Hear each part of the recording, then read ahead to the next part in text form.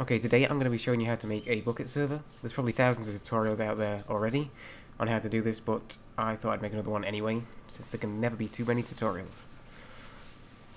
To start off, you want to make a folder. Let's make a new folder and call it whatever you want. Let's go for my server, because that's pretty simple and easy to remember. After that, open a web browser and get yourself off to bukkit.org. Get yourself off to bukkit.org.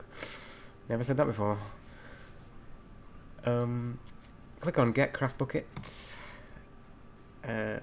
Scroll down the page until you find the Craft Bukkit recommended build, and you should download a .jar file. That's this one here, the 1.01 recommended.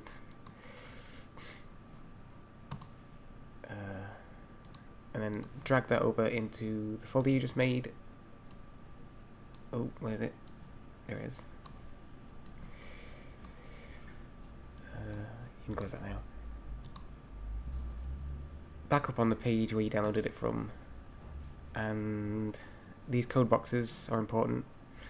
Scroll down to the third one and copy it. I use the third one. You can use the others depending on what type of Java installation you've got, but the third one just generally works with everything, so it's easier to use. Open up your folder and create a new text document. Name it Run Server, and open it and paste the stuff you just copied from the website in there. And you see here where it says Craft Bukkit 1.0 snapshot. This is the jar file, the name of the jar file. Well, this is outdated. As you can see, it's different. So we want to change that to this. So copy the name of this jar file and paste it over that. Now it matches. Make sure it matches. Otherwise, it's not going to work, and you're going to get an error when you try and run. And you save this as. Remember to save as. We want to save this as a batch file, so it's like a computer process instead of just a text document.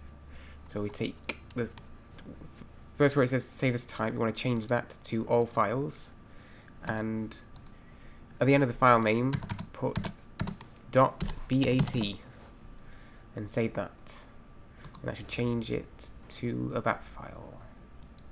And you can delete the text file now. And you're left with your bat. Oops, sorry. You're left with your bat and your jar. Now all we need to do is double click the .bat file, and it should run your server. And it'll load up all the things that you need. Your server.properties, your world folder, generating everything it needs to, as you can see.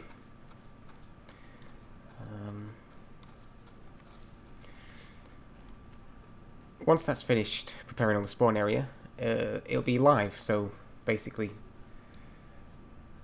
if I can find my Minecraft, you can go ahead and join the server you just made on your own computer. That's always fun, playing with yourself.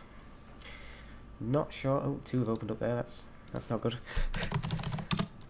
And to do that, you log into Minecraft, obviously, unless you have a cracked version, which you don't, and you should pay Mojang. Goodness sake.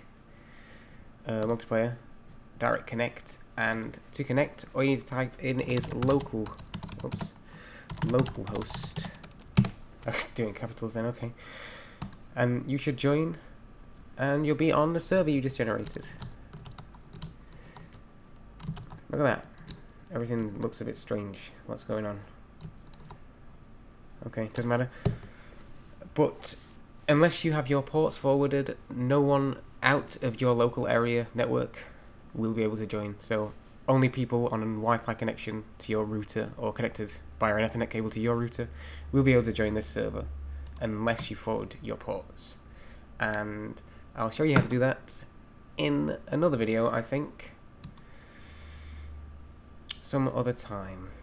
So yeah, I hope you enjoyed that tutorial. I don't know why you'd enjoy a tutorial, But I hope you learned something from it, and now you can have your own Bukkit server that your friends can come round with their laptop or whatever and play Minecraft. Yay!